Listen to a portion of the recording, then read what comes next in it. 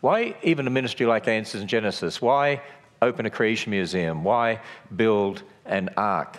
Well, I mentioned in the presentation I gave yesterday that we published a book back in 2009 called Already Gone, where we had America's research group research why 2/3 of young people have already left the church in America and very few are returning. And over in England right now, the statistics indicate 2/3 of teenagers say they don't even believe in God, by the way. And whereas church attendance in England used to be 50% of the population before the last war, well, now it's down to about 6 or 7%. We see Europe has become very, very pagan and certainly less Christianized than it was in the past. But the same's true of Canada, Australia, our whole Western world. But here in America, we're losing the coming generations from the church. There's no doubt about it. And we did the research on that and found that the millennials, the 20s generation that have already left the church, they didn't get answers to the skeptical questions of the age, what they were taught at school about evolution and millions of years, and someone caused them to have doubts that you can trust the Bible. They had all these questions. Most churches just teach Bible stories. You know what I mean by Bible stories? Jonah and the great fish, the feeding of the 5,000, Paul's missionary journey, Jesus on the cross, Noah in the ark, and so on. And so most of our churches teach Bible stories. By the way, the word story today, what does it mean to the millennials today? What does the word story mean today? Fairy tale. And, we shouldn't even be using that word anymore because it's changed meaning. And yet we tell kids in our Sunday schools, let's have a Bible story. Let's have a story about the ark. I'm actually challenging people, let's not use the word story because it's sort of changed meaning in our culture today. Even the word God has changed meaning. Generations ago, when you went to the public schools in America and you said God, most people would think of the God of the Bible. You go today and say God, and they say, which God? There are many gods. See, even the word God has changed meaning in people's eyes. And so when we did the research, we found that these people had questions about, well, what about the Garden of Eden? Was it real? How could Noah fit the animals on the ark? And is there any evidence for a global flood? And how can there be a loving God with all this death and suffering in the world? You know what we're finding? Most churches, most Christian colleges, Bible colleges, seminaries haven't taught how to defend the faith against those questions of today. But we go out there and we tell people, trust in Jesus. Believe that he died on the cross and was raised from the dead. Actually, what's really happened is this. In many ways, the world has indoctrinated generations of kids in the church not to believe that you can trust the Bible. And much of the church has just gone on preaching the message of the gospel, but not ensuring that coming generations believe the book from which the message comes. And that's been a major problem. We also did research in 2014, published a new book in 2015 called Ready to Return on the millennial generation that are still in the church. And I gave some of the results yesterday in the presentation. The 20s generation that regularly attend church right now in America, 40% say they're not born again. 65% say if you're a good person, you'll go to heaven. 40% say gay marriage is okay, and another 10%, that means 50%, would not speak against gay marriage, and 20% say there could be other holy books like the Bible, such as the Quran. In fact, 10% don't even know, so 30% think there could be other holy books inspired like the Bible. And so we see we have a major problem. Not only that, when we did the research in 2015, it was the second time we did this research as to what would happen if we built a Noah's Ark and how many people would come. And the research indicated 1.4 to 2.2 million people. We had them ask some questions about the general state of the culture. And this is a general population study. And so one of the questions the researchers asked was this: if you went to church regularly as kids, do you still attend most Sundays, or did you stop attending? Notice with the 60s generation, 22% who used to go to church have stopped attending, but with the 20s generation, it's 53% that have stopped attending. We are losing the coming generations. We're not passing on that spiritual legacy to the coming generations, and we're losing that before our very eyes. In fact, in America, we are on the precipice of catastrophic change right now. It only takes one generation to lose a culture. And when you think about America, I would say America has been the greatest Christianized nation on earth. You can't say Christian nation, but certainly very Christianized. And America, if you think about it, has the largest number of churches and colleges and Christian resources, Christian media. In fact, America right now, I would say, has more Christian resources than it's ever had in its history. And yet, from a worldview perspective, America is becoming less Christian every day. The church is not impacting the culture like it used to. In fact, we see moral relativism pervading the culture.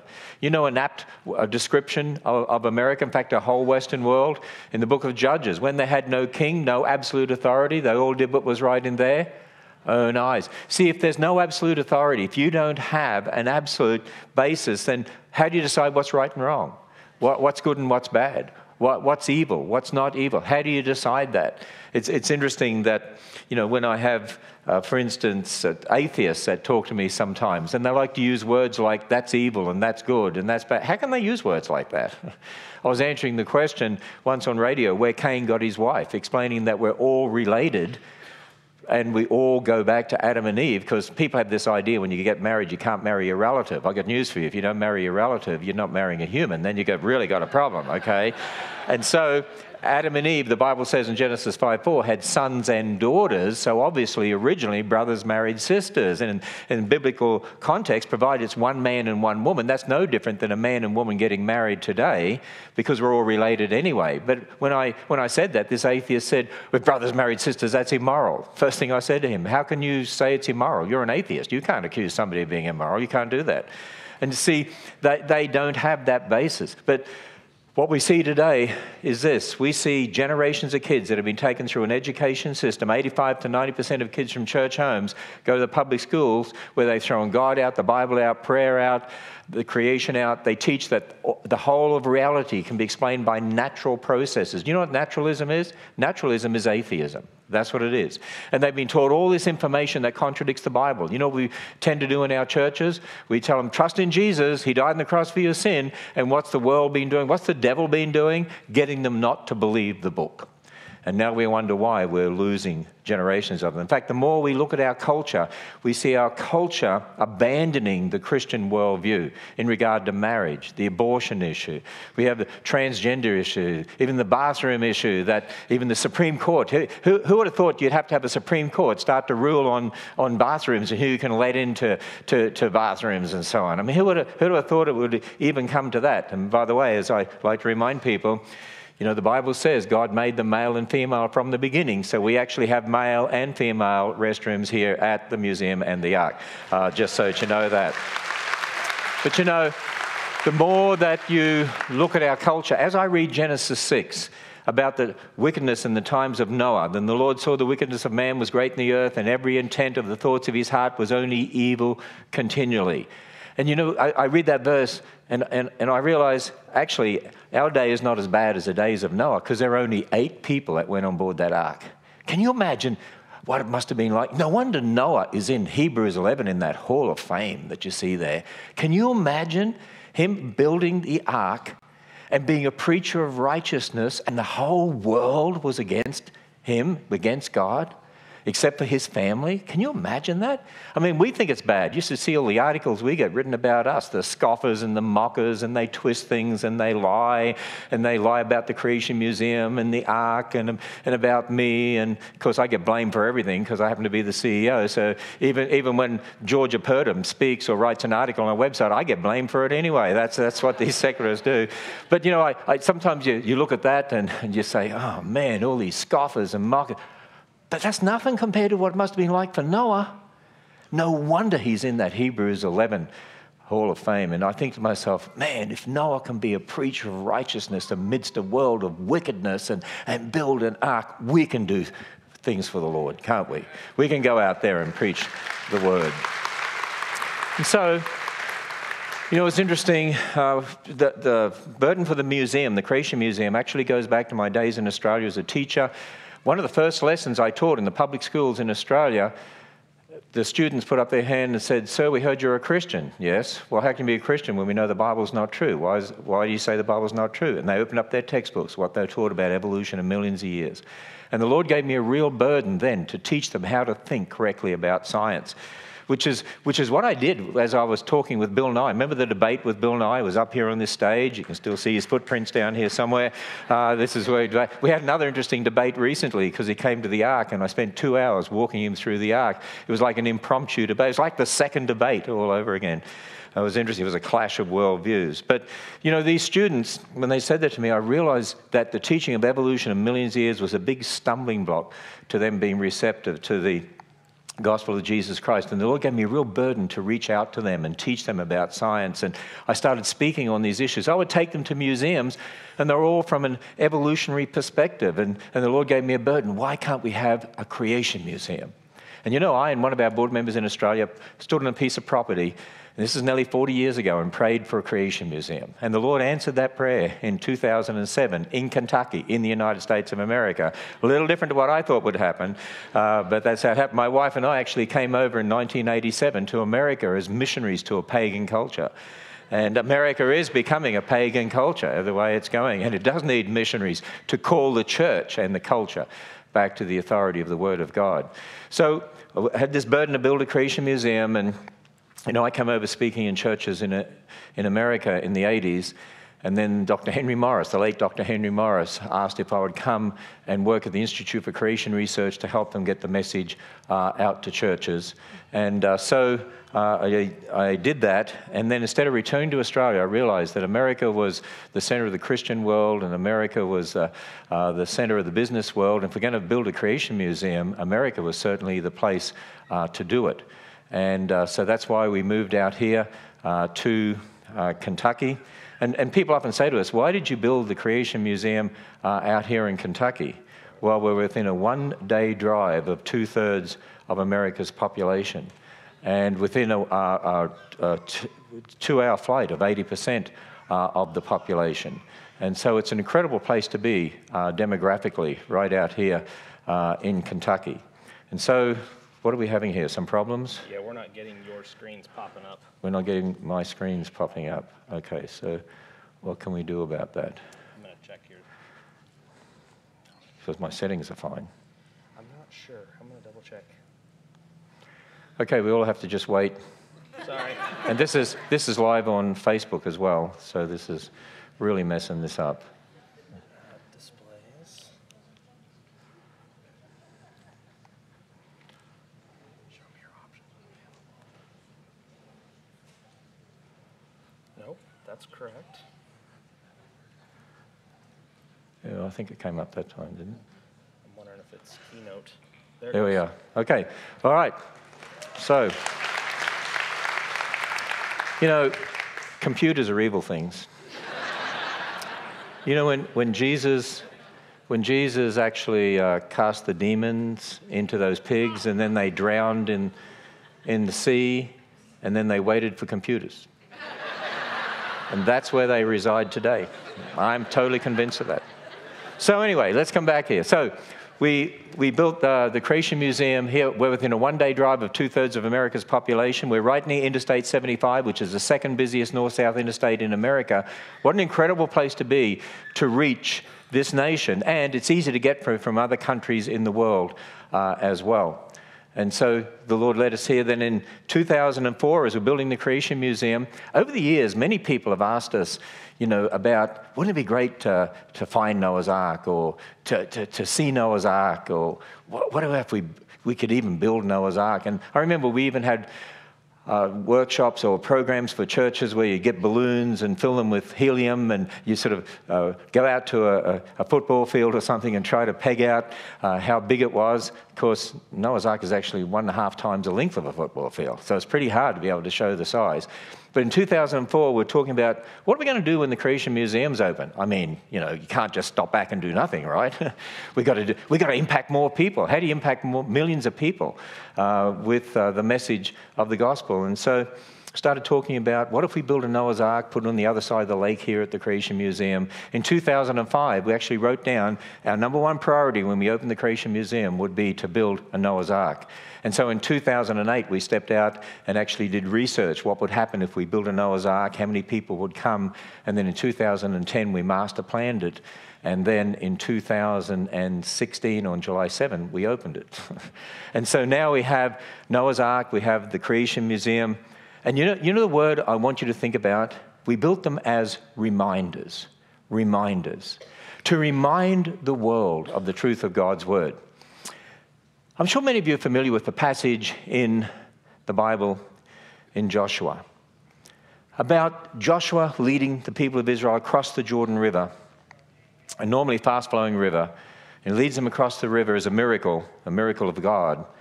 And then God told them through Joshua to take up 12 stones. Take for yourselves 12 stones from here out of the midst of Jordan. So why were they told to take 12 stones, one for each of the tribes of Israel? What do these stones mean? And Joshua goes on, that this may be a sign, a reminder, a memorial, a reminder to the children of Israel forever. You see, the 12 stones were there to remind the next generation what God did. They spoke to the children of Israel saying, when your children ask their fathers in time to come, saying, what are these stones? Let your children know. Don't forget to pass on that spiritual legacy to the next generation. Make sure you tell the next generation. Make sure you pass on what God has done. Make sure you go to the next generation and you tell them. You see, people, Malachi 2, one of the primary importances of marriage. Why did God make 2 one, which is a reference back to Genesis, that woman came from man, that were one flesh. And again, another reference, it's man and woman, because the woman is of the man. Paul even says that in 1 Corinthians 11. But the primary importance of marriage, to produce not just offspring. What sort of offspring? Godly offspring. We're to produce godly offspring who will influence the world for Jesus Christ, to produce godly offspring who will influence the world for Jesus Christ, to produce godly offspring who will influence the world for Jesus Christ. But that's not happening. We're losing the coming generations. And you know what happened here? What a lesson for us. You know what happened here? Because we find out that they didn't pass on that information. And by the way, it wasn't just for the children. It wasn't just for the coming generations. You know what Joshua says? And that all the peoples of the earth may know the hand of the Lord. Build these 12 stones to remind you to pass on that spiritual legacy to the next generation and to be a witness to the world. They were there to be a witness to the world. Hasn't God called us to be salt and light, to be a witness to the world and to pass on that spiritual legacy to the coming generations? And what do we read? We read as we go on here in the book of Judges, we read that Joshua dies and the elders that were with him died. And then there arose the next generation, the children of Israel, who did evil in the sight of the Lord, and they followed other gods. People, they lost it in one generation. It only takes one generation to lose a culture. We are on the brink of losing this culture right now. It only takes one generation, and we're losing that right now in this culture. We're on the precipice of catastrophic change in this nation. Why was the information not passed on to the children of Israel? You know, if you read Psalm 78, you know how Psalm 78 starts off? Fathers, teach your children so they'll not forget to teach their children. Fathers, teach your children so they'll not forget to teach their children, then they can teach their children. Fathers, teach your children. And then it goes on and we find out the fathers didn't teach their children. People, we have a major problem in our Western culture. The fathers haven't taught the children. You know what we did? We handed them over to the secular world. You teach them. We'll send them to church and they can tell them about Jesus. And then when our kids come home, what about evolution millions of years? You know what the majority of fathers have told them? Well, I don't know about science. I'm not sure. You know what? Just trust in Jesus. I don't know about dinosaurs and millions of years. Maybe God used evolution. Genesis doesn't matter. Trust in Jesus. And what happened was they unlocked a door that said you don't have to take God's word as written. We didn't have fathers who taught their children how to defend their faith. You know, I praise the Lord that my father and mother, who are godly people in a pagan culture in Australia, less than 1% who are born-again Christians. My father loved the Word of God. When he was dying in hospital about 21 years ago, one of my brothers talked to him and said, why did you love God's Word so much? He said, because his father died when he was 16, and so he turned to the words of his Heavenly Father and just read them over and over again. My father saturated himself in the Word of God. And you know, as he was teaching us as children, he didn't just impose the Christian structure on us, he built it from the foundation up. He also would be researching what the liberal critics were saying, because he didn't want the liberal critics causing us to doubt the Word of God. He actually taught us apologetics. He taught us how to defend the Christian faith. And he taught us from the foundation up. And people, most fathers have not been doing that. And in fact, It's true to say most of our Christian leaders, most of our college professors, seminary professors, Bible college professors, most of our parents, most of our pastors, not all, but the majority, have compromised God's word when it came to the issues of creation and evolution in this day and age. And we wonder why we're losing the coming generations. You see, as we think about that, I want you to think about this nation generations ago. Remember I said to you at the beginning, when you said the word God in public schools, most kids would think of the God of the Bible. You say the word God now and it's which God? There are many gods. We see that this nation has changed in many ways. In fact, it used to be that there are lots of reminders of the Christian heritage of this nation. In fact, even in our Western world, there used to be lots of reminders of the Christian influence, even in a pagan country like Australia that inherited the British system. Bible used to be in the public schools, prayer in the public schools, creation in the public schools, respect for the elderly. Nobody be ever thinking about euthanasia. They're becoming a burden on the culture. How do we get rid of them? There were Christian symbols like crosses, 10 Commandments, nativity scenes in public places. You'd never think of taking Christ out of Christmas. Marriage was considered a man and a woman. Abortion was considered killing. Actually, it's murdering a human being. But what's been happening in our culture? We see those reminders of the Christian heritage being removed. And now they're being replaced with a whole different worldview, one of moral relativism that is pervading the culture. And as we look at that, we start to realize what's happened in this culture is it's had a foundational change from building our thinking on God's word to building our thinking on man's word. It's that battle that started in Genesis 3 between God's word and man's word. And people, we live at a time as we stand back and look at the wickedness that we see around us. You know a sign that God is turning a culture over to judgment?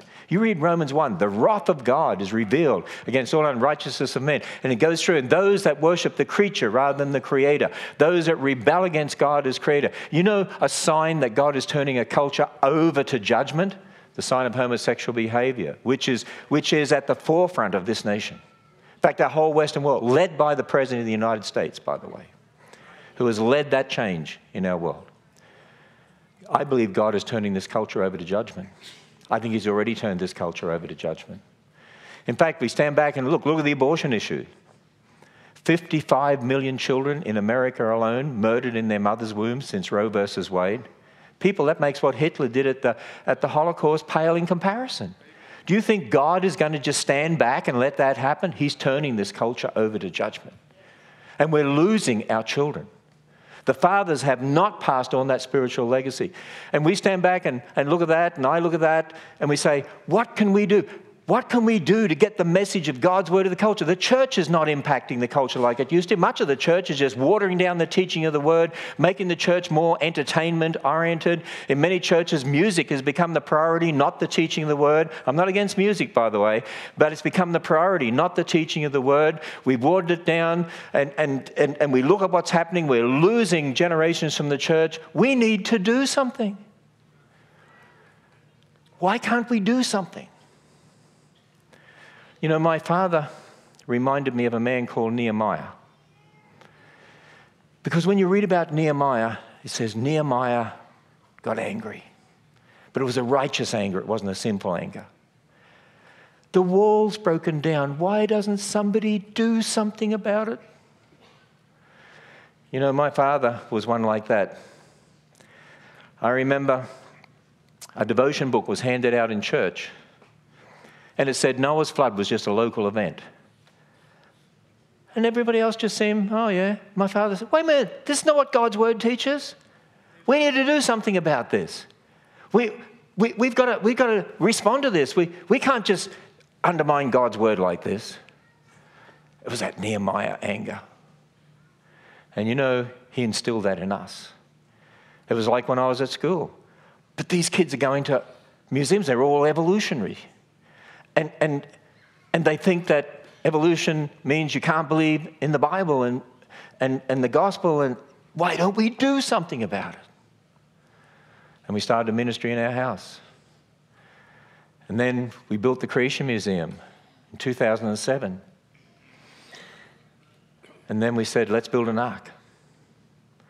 In fact, on July 7 this year, as we opened Noah's Ark, the Ark Encounter in Williamstown, Kentucky, let me give you just a little excerpt from the ribbon cutting ceremony.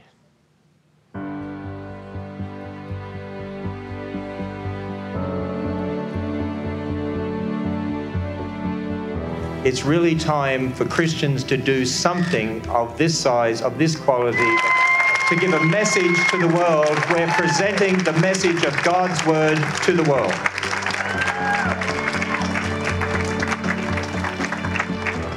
Quite a number of years ago, there was a man called Joshua.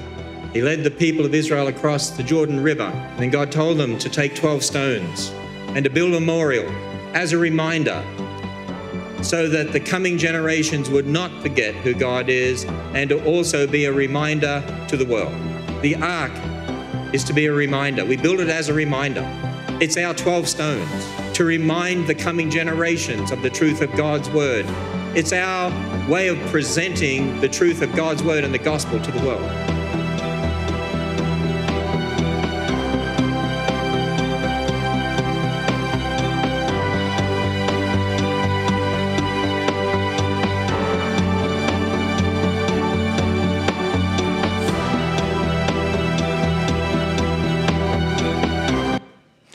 People, when you go to the ark, those 12 stones are still there, and we're going to make them into a permanent exhibit there outside the ark. In fact, they're working on that right now, because really the ark, it's our 12 stones. And we wanted to do something to remind the world of what God has done, so they won't forget. And that's why I built the Creation Museum, and that's why we built the ark. And I'm challenging each one of us. Why don't we go out of here with that Nehemiah anger ourselves? Think about our own churches. What are our churches doing to train up generations to defend the Christian faith and have answers to what God's Word says? A lot of our Sunday school material is fluff and stuff. It's shallow entertainment stuff. What are we doing about it? What VBS program are we using? What are they teaching our young people? What are we doing in our own homes? What are we doing in our own community? How much are we really reaching out to the world to reach people with the truth of God's Word?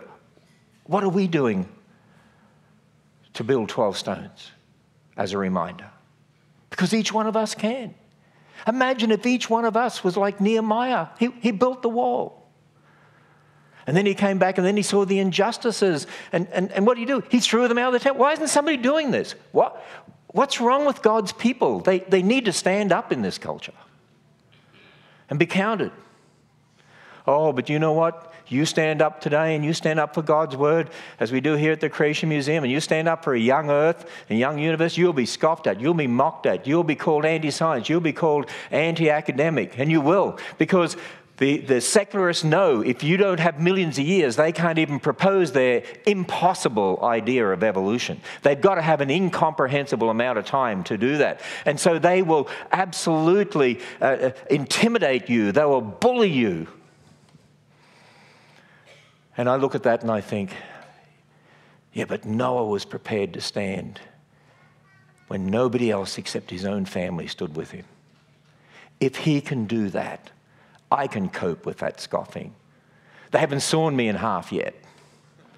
They haven't thrown me to the lions like they did for Daniel, or thrown us into a fiery furnace. We can stand for him.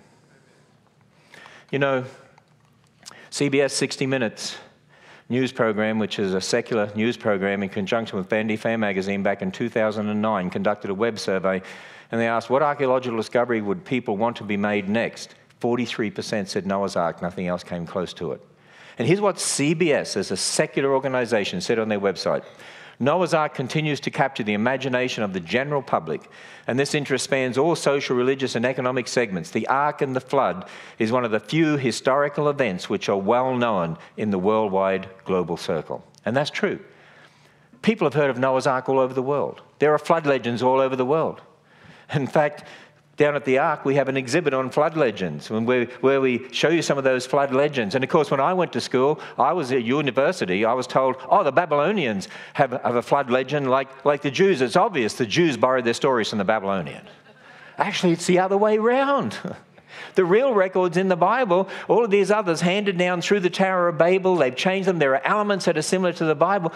But it's the Bible one that when you read it is obviously the real one. It doesn't have gods cutting each other in half and water spewing out and a boat that's a cube 7 stories high or a round circle or whatever. You read it and you realize, wow, water from above, water from below. This giant ship with a 6-to-1 ratio that would float, that would survive a flood. Wow. And you know, back in 2008 and then again in 2015, we had America's Research Group do a general population study in Americas. This is not the rest of the world. This is just America alone. If we build a life-size ark, if we build it, will they come? And what we found was this. When people answer very likely, 90% of those will come. Somewhat likely, 50%. This is on the basis of the researchers and how they statistically analyze things and from their own experience.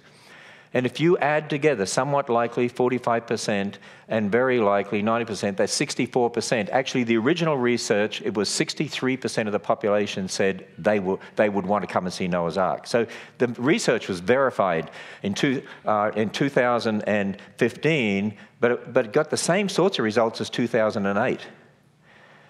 That's 200 million people in America alone said they were interested. And so then they have this formula that they put together, and they predicted that a minimum of 1.4 million up to 2.2 million per year would come. Actually, when the Creation Museum opened, they predicted there'd be 400,000 people the first year. There were 404,000 people the first year. And it's averaged about 300,000 a year since then. Now, we also had them ask this. If you're very likely or somewhat likely to come, knowing it was built by a Christian non-profit, are you more or less inclined to go? Because there are people that said, a Christian-themed attraction, that's not going to work. People know it's built by Christians. They're not going to come. Well, 60% said they're more likely to come. 39% said it didn't matter. 1% said less likely to come. And you know what the research showed? Even non-Christians, and the research indicates 40% of those that will come to the Ark will probably be unchurched. But even non-Christians, the research showed, when they have children, they want their children to go to family-friendly places. They're concerned about their children. Isn't that interesting? And then one of the questions was asked, if you're somewhat likely or very likely to come, would you consider buying a combo ticket to the Creation Museum? 55% said yes. 41% don't know. So America's Research Group predicted that the attendance at the Creation Museum would increase by about 400,000 to 700,000 per year. Since the Ark opened, if we keep up the same trends, we believe in the year that the Ark is opened, comparing Creation Museum, previous attendance, Creation Museum attendance right now is actually on track to hit 1 million people in a year. This includes you, by the way.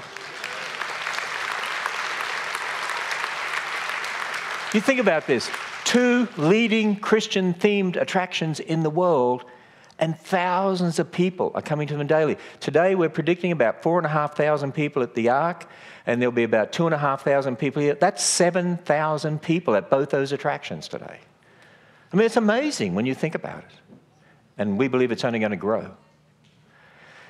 We call it Ark Encounter because we want people to come and have an encounter with Noah's Ark, and doing so have an encounter with God's Word, and most of all, in doing so, have an encounter with the Lord Jesus Christ. There's no point building something if it's just entertainment. And you know what? We've been very bold before the secular world. We've been extremely bold. When they say, what are you doing? Building a Noah's Ark? Yes. For what reason? To tell people God's Word is true and to preach the gospel. And it doesn't matter whether it's ABC, NBC, CBS, it doesn't matter who it is, we've always been bold about that. That's what we're on about. I remember when the Creation Museum opened, I think it was a CNN reporter, was up in the main hall and was interviewing me, and he said, so what's your motivation? What do you mean? What are you really on about here? What are we really on about? Yeah. I said, stand on the authority of the Word of God, proclaim the gospel of Jesus Christ, see people saved, one to the Lord Jesus, be in heaven with us. And he looked at me and he said, He looked at me and he said, "So you admit it then?" I said, "Admit what?" "You're deliberately trying to get people saved?" And I looked at him and said, "Absolutely, that's what it's all about." And you know what he said to me then? "Well, that's refreshing." And I said, "Why did you say that's refreshing?" He said, "Because I interview a lot of people that I know go to church and they're Christians. And when I ask them why they're against abortion and some of these other social issues," abortion was a big one back then, as it should be today. And he said, they often say, "Oh, we're on about family values and what's good for the culture." Why don't they just come right out and say, "We're Christians and we're on about the Bible"?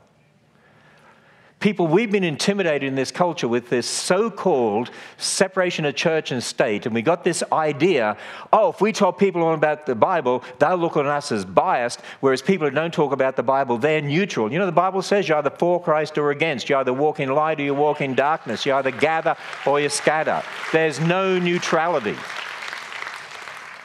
And we have been bullied by people in the Freedom from Religion Foundation and Americans United for the Separation of Church and State. What do? They come in and bully in an area, and they're bullying the public schools that, you're not allowed to go to anything Christian, separation of church and state.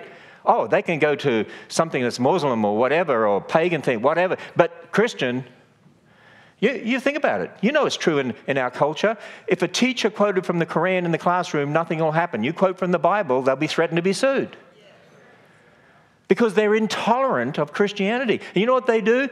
They bully an area, they bully a county, or whatever it is, to get rid of nativity scenes, 10 commandments, crosses out of public places. And then they say, "See, we got rid of religion." No, they impose their anti-God religion on the culture. Atheism is a religion. It's a non-theistic religion. It's a belief. That's what I told Bill Nye. He's got a religion. When I walked in through the Ark recently, you believe everything came about by natural processes. Yes. You can't prove that. Well, no, he can't prove that. It's a belief. It's your religion. "Oh, no, I don't have a religion." Oh, yes, he does. We've actually designed an entire park to go with the Ark, including a walled city, first century village, Tower of Babel, which we'll have to make sure we don't finish.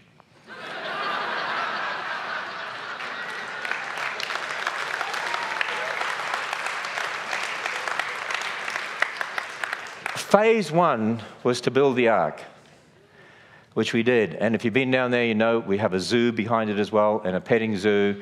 And we have a 1,500-seat restaurant. We're going to build a nomad village out the front, starting very, very soon.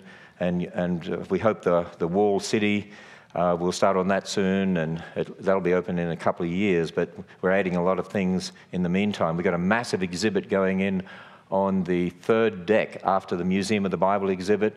We have this massive exhibit going in on the doors of Scripture and how do we know the Bible's true. It's like walking through the pages of a book with these figures, these people, 3 college students, and one of them's a Christian witnessing to the other 2. And as you read it, you want to go to the next page. It's like going to chapter after chapter, and they're asking questions, and he's defending his faith, and one of them becomes a Christian, and it's a witness to the world.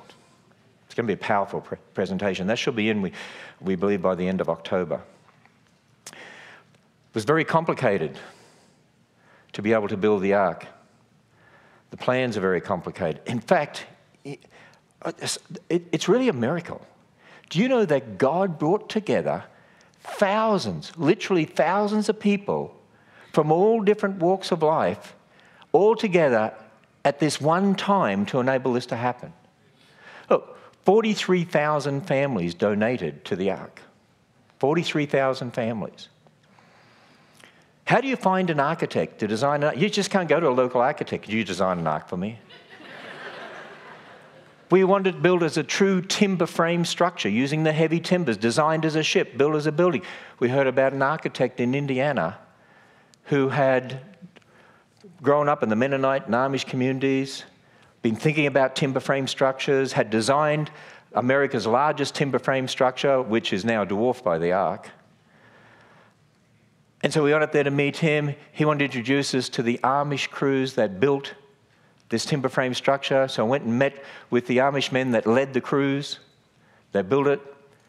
And when I gave them the vision for this and helped them understand the whole purpose is evangelistic, it's to go out and tell people, as Noah and his family went through a door to be saved, we need to go through a door. That door is the Lord Jesus Christ, who stepped into history and said, I am the door. By me, if any man enter in, he'll be saved. After I presented it to them, one of them hopped up and he said, I believe God has been preparing us all these years just for this.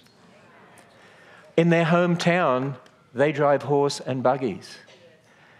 But they came down for nearly 2 years to be at the Ark site during the week and go home on weekends, and 100 Amish craftsmen, and then hundreds of other contractors, and then all the designers that God brought together, the sculptors, the artists that God brought together to design the exhibits that could earn 10 times as much in Hollywood, but they wanted to use their talents for the Lord, and all the families that supported it. And God brought all these people together in a miraculous way at this time. People, it's a miracle.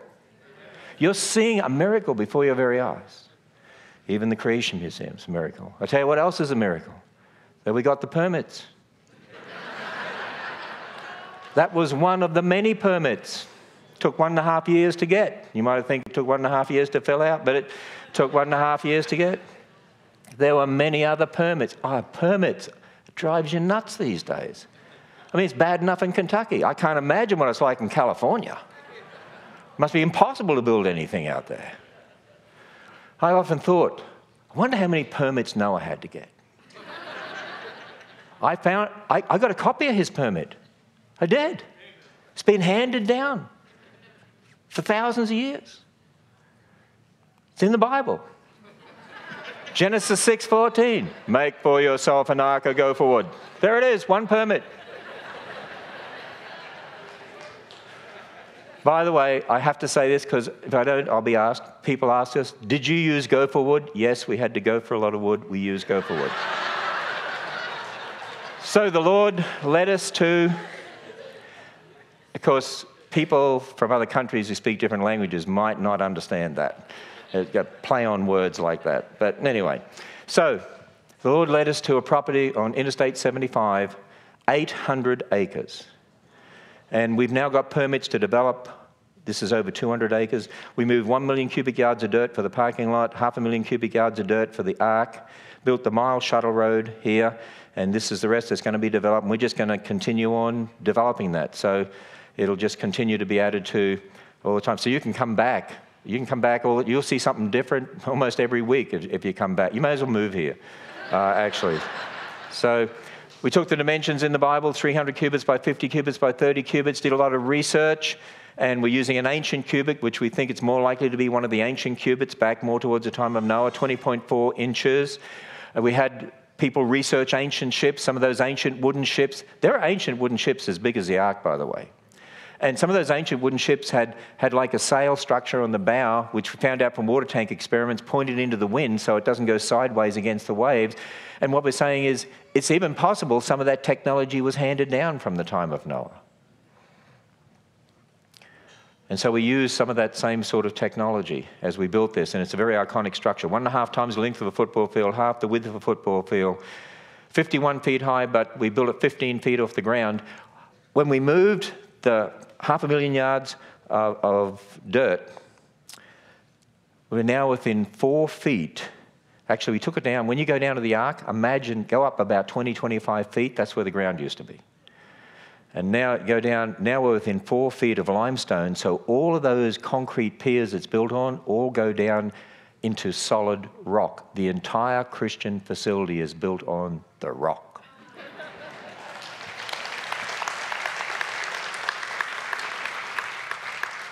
From ground to roof level is 7 stories. From ground to the top of the bow is 10 stories. It's the largest timber frame building in the world, 3.3 million board feet of timber. An average timber frame home, say in Colorado, would be something like 8,000 board feet. This is 3.3 million board feet.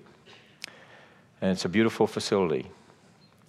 And this is a 1,500-seat restaurant that we built there. If you've been into the bottom floor of the restaurant, there's a world-class taxidermy display in there as well. And it stands as a reminder to the world. We built a 4,000 space parking lot because we're thinking of the future. What we tend to do right now is we use one half and then we swap to the other half and go backwards and forwards because it averages out about 4 people a car. So we could actually have 16,000 people there. And so when the park gets a lot bigger, we'll be able to accommodate those sort of numbers there. We're actually building a theatre right now, a 1,200-seat theatre that'll be open by the spring of next year. And we're going to have live animal programs, a gospel presentation. They actually turned part of the Ark into a movie set yesterday where they were filming this for the gospel presentation. Some of you might have seen the film people there, film crew there. And we're also going to have live presentations like we do here. So we're doing that down the Ark as well. And then we're also going to open by spring of next year the restaurant on the roof deck of the Ark. It's going to be a reservation restaurant, and you can actually be able to go up there and have a sit-down restaurant, and then you'll be able to walk outside and walk along the outside of the Ark. It's just amazing. And it stands as a reminder. It's captured the world's attention. It really has through the media. The zoo at the back, we're going to increase the zoo. Even the reason for the zoo is because we want to show people you can have all sorts of different species within a kind. And Noah didn't need zebras and zorses and zonkies and donkeys and horses on the Ark. He just needed 2 of the horse kind. He didn't need camels and alpacas and llamas. He just needed 2 of the camel kind. So there's even a reason why we have the animals we do in the zoo and the petting zoo. And then the exhibits. I remember when we were building the Creation Museum, we didn't know how we were going to design it. I mean, I'd written the script of a walk through the 7 seas of history, and this is what we wanted to teach, but how are we going to do it? Buddy Davis, I'd met him, and he and his wife Kay had these dinosaurs Buddy had sculptured, and we knew we were going to use them, but we're thinking, how are we going to do this? How are we going to do the museum? And we just designed the biggest building we're allowed to design on this side of the lake, according to the county regulations. And then a man called Patrick Marsh wrote to us, and he has worked for Universal Studios, particularly with designs of the Jaws and King Kong attractions. He's worked with the Olympic Games people in Los Angeles. He was over in Japan. He's worked in theme parks around the world. And he wrote to us and he said, I'm a Christian. I'm a creationist. I really want to use my talents for the Lord. I want to do something great for the Lord. I heard you're building a creation museum. Please, can I come and design your museum? And we thought about that for a couple of seconds. And you know what? God brought him to us. And then because of him, other sculptors and artists said, if you're doing that, we want to use our talents for the Lord. And the media have even said to me a number of times about the museum and the Ark, how did you find all these people? I said, well, actually, we didn't find them.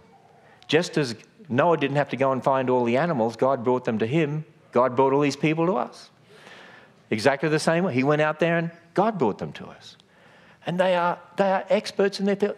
These people, they are beyond Hollywood in quality, some of them. In fact, when I had the secular media down at the Ark, remember one from one of the big media giants in America, he said, this is beyond Hollywood. He said, the wood's real.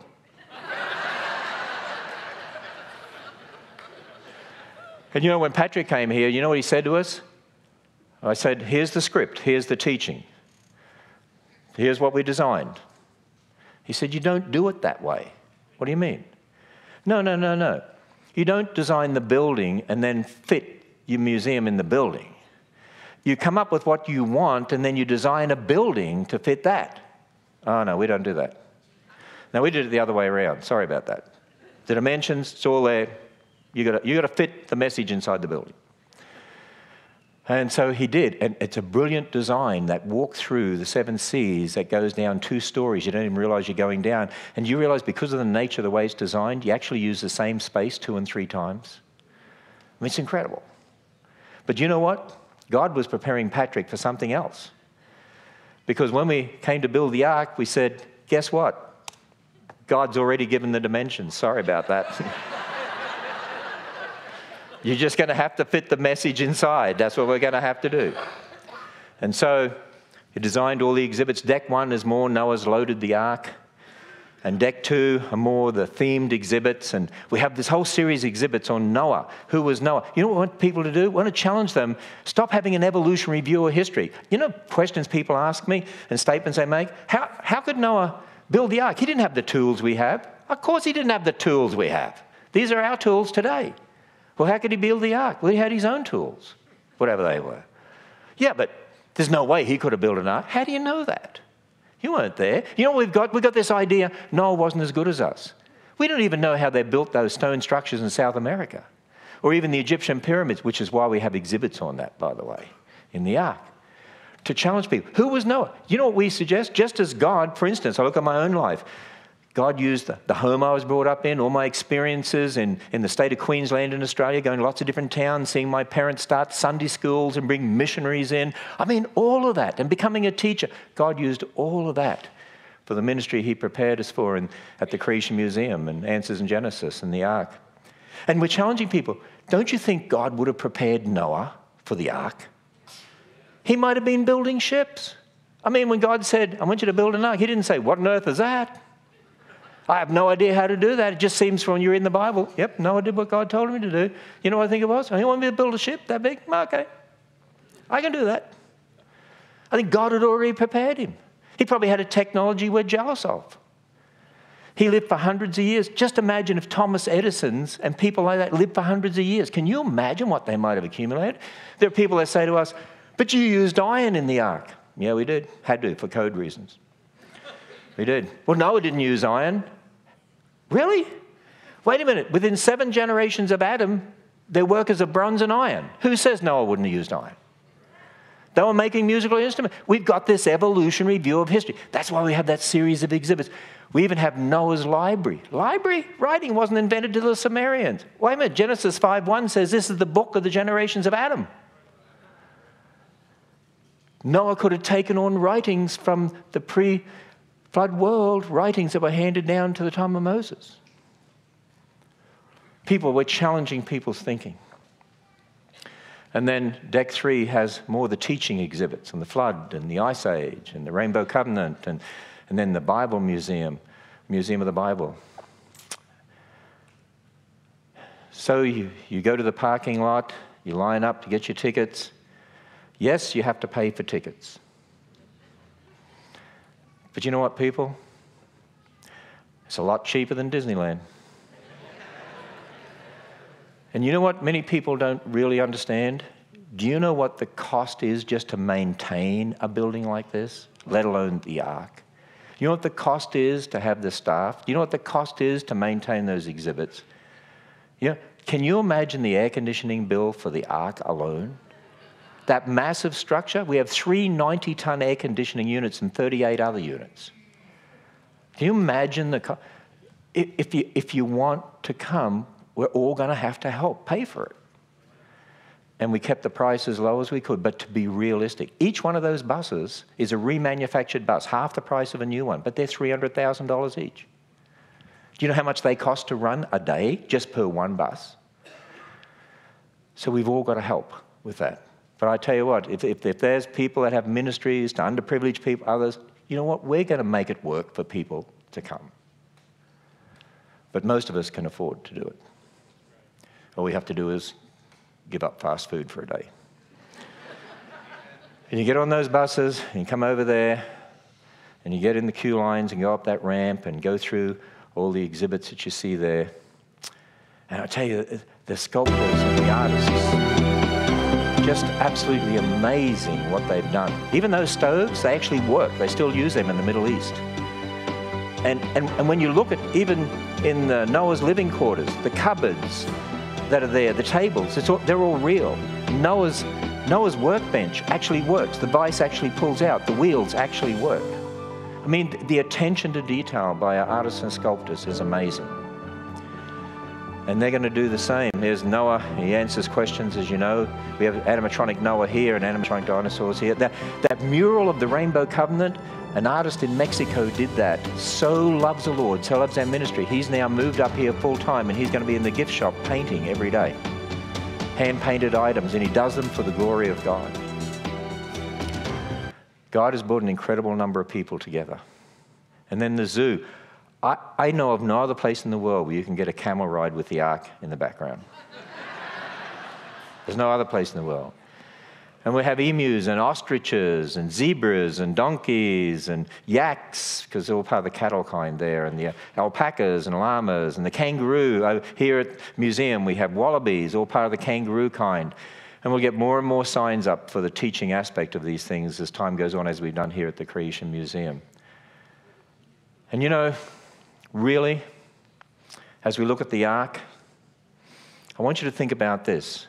The greatest symbol as a reminder of the message of salvation is the cross. But other than the cross, I really believe the greatest reminder of the message of salvation is the Ark of Noah. The Lord said to Noah, "Come into the ark, all you and all your household, because I've seen that you are righteous before me in this generation." Noah built the ark, and God brought the animal kinds, 2 of each, 7 of some, to come on board the ark. And then Noah's family. The Bible says Noah was a preacher of righteousness. You know the sad thing? We don't know how long he preached for. I think he could have preached for many years. Building the ark is preaching.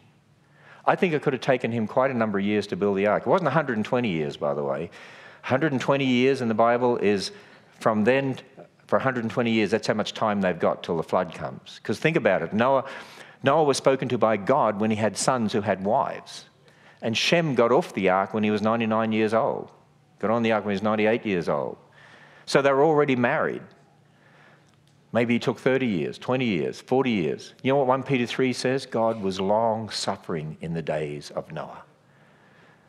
Noah building this ark, I think it did take years because I think God was long-suffering. So that people had no excuse. And then Noah went inside the ark. And then the Bible says, God shut the door. Did that wake you up? What happened? Then the flood came. Left its mark all across the earth. The fossil record, most of that's the graveyard of the flood. It's not the result of millions of years. God's Son stepped into history 2,000 years ago to be Jesus Christ, the God-man, the babe in a manger. He said, "I am the door. By me, if any man enter in, he'll be saved." And you know, that door is open. And while that door is still open, shouldn't we be doing whatever we can to remind the world of that door and to get them to the door of the ark? We can't push them through. Faith comes by hearing, and hearing by the word of God. But we can get them to the ark's door. You know what's happening in the world? The devil is doing all he can to take your children away from the ark door. And in many ways, we've helped and let him do it. People, what are we doing to get our children, our neighbors, our friends to the ark's door? And you know, within another couple of days, you're going to have a big sign beside that, those big doors there and there. That's one of the favorite places for people to get a photo. We're going to have it all lit up, and we've got a sign on there that'll talk about the door of the ark. One door. God told Noah to put one door in the side of the ark. We believe it was on the second deck because it talks about the lower deck. So it makes sense. The door was probably on the second deck in the middle of the ark. One door. They had to go through one door to be saved. Then God shut the door. There's one way for us to be saved. There's one door, the Lord Jesus Christ. And you know, as you think about that, it's important to recognize that we are living in the last days. Now, it's been the last days ever since God's Son stepped into history to be the God-man. So we're living in the last days. But we also got to remember this. We don't know how last we are. We just know we're more last than we were. Wherever that is. It could be another 1,000 years before Christ returns. See, in 2 Peter 3 it says, look, in the last days there's going to be scoffers. And they're going to reject creation. And they're going to reject the flood. Wow, just like today. They reject creation. They reject the flood. These scoffers in the last days. You know what was interesting? The day that we opened the ark to the public, to help make it more authentic, God allowed scoffers to come. These atheists that came and demonstrated against us opening an ark. We don't want you. There was a massive number of them compared to the number that were there on ribbon cutting day at the ark.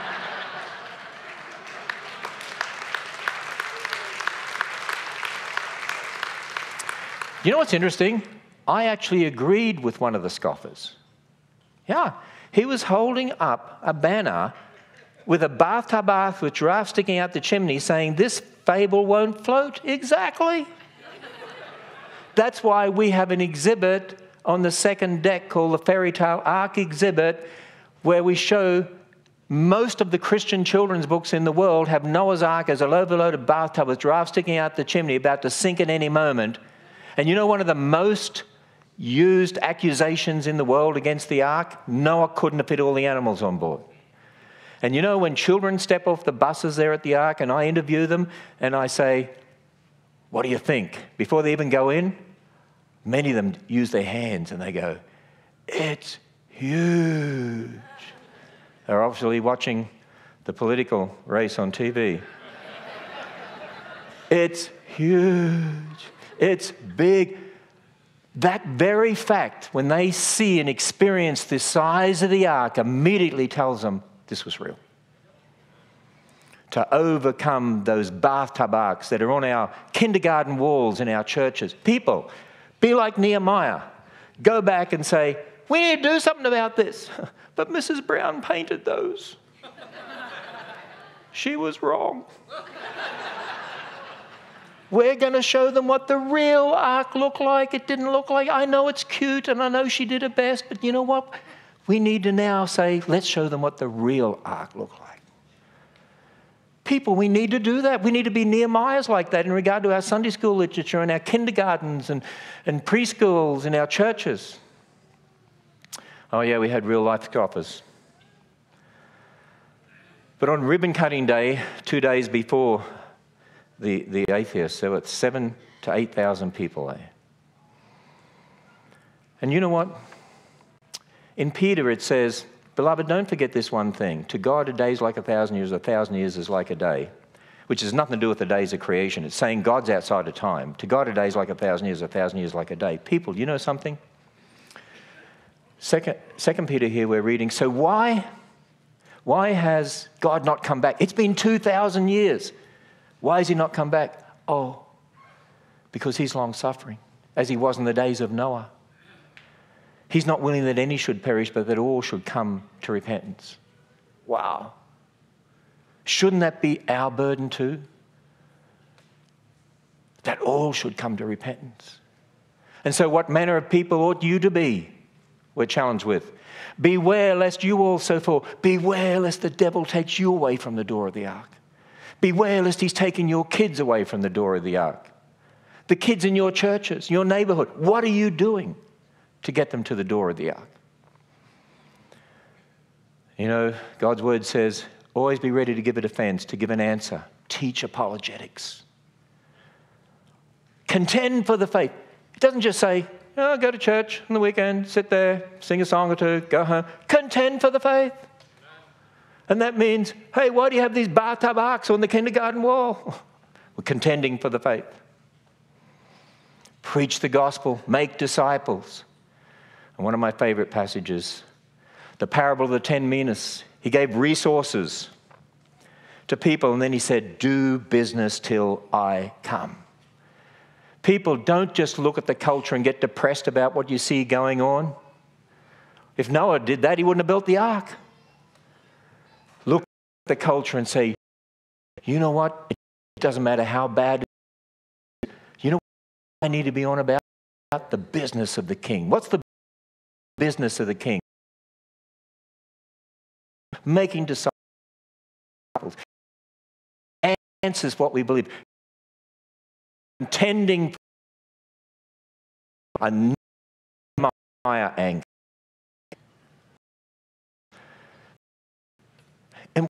And what I want to do is to challenge us with video clip with me talking to Bill Nye. I want you to see what happened at the Ark when I challenged Bill Nye with the gospel message. And before I do that, let me just mention to you, I'm going to be out here for a little while. Afterwards, you want to come and say hi. I encourage you to go to Answers in Genesis website. Hey, get equipped with resources. These are our pocket guides, and normally $6 each. You can have them for $2 each. that answer a lot of questions. If you fill out that form to get on our mailing list, email, newsletter list, keep up to date with what we're doing. We'll give you a DVD of my testimony. Use our witnessing book, Begin. You know how God presents the gospel? It starts at Genesis. Start at the beginning. Lay the foundation. And so this witnessing book has Genesis 1 to 11, the foundation, Exodus 20, the law, the book of John, the life of Christ, the book of Romans, the gospel in detail, last 2 chapters of Revelation, new heavens, new earth, a summary of the Bible in the middle, and then 10 of the most asked questions with short answers, and what does it mean to be saved? And we encourage you to get copies of that and give it away. We have a You Choose program, put together combinations of our books at different prices and get discounts for them. My book, The Lie, the importance of the book of Genesis. Most of our churches and church leaders have compromised Genesis. We're losing the coming generations. This challenges God's people to get back to the Word of God. That's the message of this ministry. Already Gone, Ready to Return, the 2 most definitive works on research on why we're losing generations from the church. What's wrong with many of our Sunday school materials, and so it goes on. The Answers books, the biggest selling creation apologetics books in the world, 120 of the most asked questions with detailed answers. Young people, adults, you get those answers, you'll be able to answer most of the questions that you'll hear out there. Detailed books on One Race, One Blood, the 6 days and the age of the earth, for little kids, because doubt started at a young age. A is for Adam, D is for dinosaur, N is for Noah. We've had lots of kids wonder the Lord through those books. How many animals are on the ark? A brand new book. That's one of the most leveled accusations against the ark. And we produce this as like a middle school sort of age, which means parents will understand it. Right? I have parents tell me I prefer the kids' books. I understand them. Very important books. Dragons and Dinosaurs. My son-in-law Bodhi put a lot of that together. And he wrote this book on the Tower of Babel and showing how all the cultures of the world, we can trace names back to Ham, Shem, and Japheth. Books on dinosaurs, showing you how to explain them from a biblical perspective. Books of history, showing how from Adam and Eve and all the way through to the present, we can put all those cultures together, even a more detailed one. Books on world religions and cults. We've got a 3rd volume coming out in the fall, and atheism is one of the religions discussed in that. You can get a whole kit with the Bill Nye debate on DVD, a book about everything he said and our answers to everything and how to confound the critics. 6 of my main talks, our talks, done up as 12 30-minute programs and a curriculum that goes with them. And this is like an introductory foundations apologetics curriculum. And then the Answers Bible curriculum, a 3-year Bible curriculum. Now thousands, literally thousands of churches are now using this. They say it's revolutionizing their churches. It is so meaty. We teach biblical authority. It's chronological through Scripture. We connect Old and New Testament. We teach apologetics. We do the same sort of emphasis in our Vacation Bible School curriculum. And they're saying that this is revolutionizing our churches. It goes from kindergarten, preschool, all the way through adult. And you can have a look at it out here. And then one last thing, our award-winning Answers magazine. It's a Christian Worldview magazine. It's one of the biggest Christian magazines in the world. And it's won many of awards. Has a mini magazine for kids in the middle. And this current issue has a lot to do with Noah and the flood as well, because we opened the ark. And if you get $75 more or more of resources, we'll actually give you a subscription free. And so what I wanted to do, I wanted to finish with this and then finish in prayer. And I wanted you to see what can happen when we build an ark as a reminder. Because I invited Bill Nye to come through the ark, and he did. He brought a television crew with him, or a video crew with him, and we said, well, we want our video crew with us, so he let us do that. And so we walked through the ark together, and he was scoffing and mocking, and we're going to put up the whole 2 hours on the internet at some stage in the future. But at one stage, I was able to talk to him about the gospel, particularly when it came to the first blood sacrifice and the fact that God gave clothes because of sin. But right now, you're just giving me opinions as to why we wear clothes or don't. You're talking about weather. You don't have a basis for it. I don't have a basis for why people wear clothes. No, you don't have a moral basis for it. A moral basis. Here's another thing we disagree about, everybody.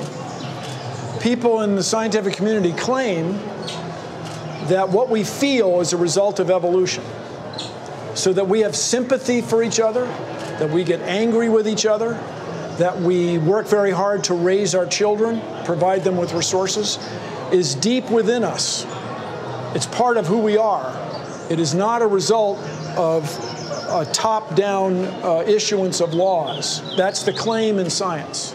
And we observe this in other species. Okay, I'll let you say that. You know what, young people and everyone here? God gave clothes because of sin. The fact that we're wearing clothes is a reminder that God killed animals and clothed Adam and Eve, the first blood sacrifices, a covering for their sin, pointing towards the fact that someday one would come to die for our sin, die for your sin, Bill, and die for mine, be raised from the dead, and offer a free gift of salvation, and he offers it to you too. Thank you. And I'm very skeptical that sin caused us to wear clothes. It may be. I'm very skeptical. That's okay, but it is a reminder to you that God provides salvation through the Lord Jesus Christ. And if you confess with your mouth the Lord Jesus and believe in your heart God is raised him from the dead, you'll be saved. And you'll be like so many of these people here. So my understanding, you were not born again, were you? You just started with this. Not born again. Were you born again? Jimmy Carter was here recently, right? Absolutely, I'm born again. You were born again, okay. Absolutely. If you're not born again, you cannot enter the kingdom of God. We're born of a woman, and then we're born again by the Spirit of God for those who receive that free gift of salvation. You can be born again too. You know what the Bible says? If you're not born again, you suffer a second death, which is eternal separation from God.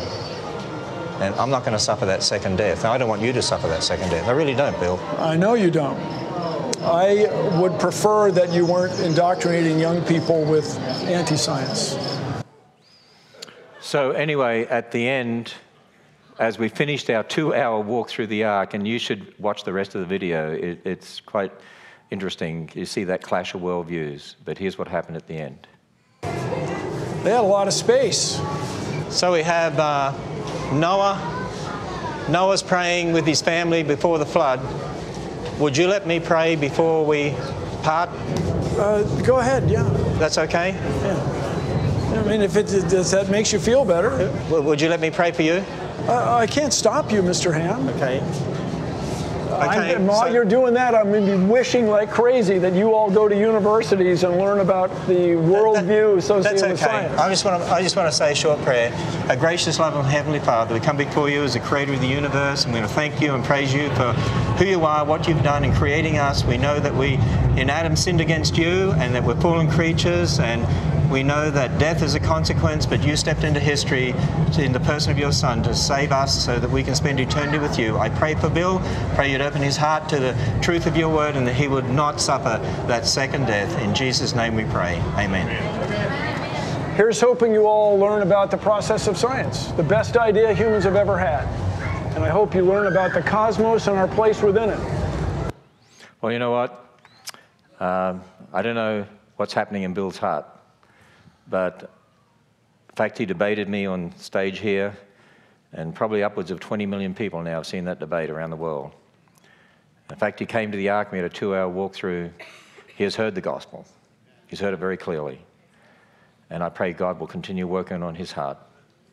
And I pray that all of us can go out there and be a witness to others, because it's not his will that any should perish. Let's pray. Our gracious, loving Heavenly Father, we thank you, Lord, that your word is truth. Forgive us for the times when we have doubted your word. Lord, help us to pass on that spiritual legacy to the coming generations. And Lord, help us to be like Nehemiah, to have that spirit of Nehemiah, that we go back to our own churches, homes, neighborhoods, and we can say, why doesn't somebody do something about this? And we can be the person like Nehemiah to help build that wall, to influence people, to impact people for the Lord Jesus Christ. In his name we pray. Amen. Thank you so much, Ken. That was great. Thank you also for joining us.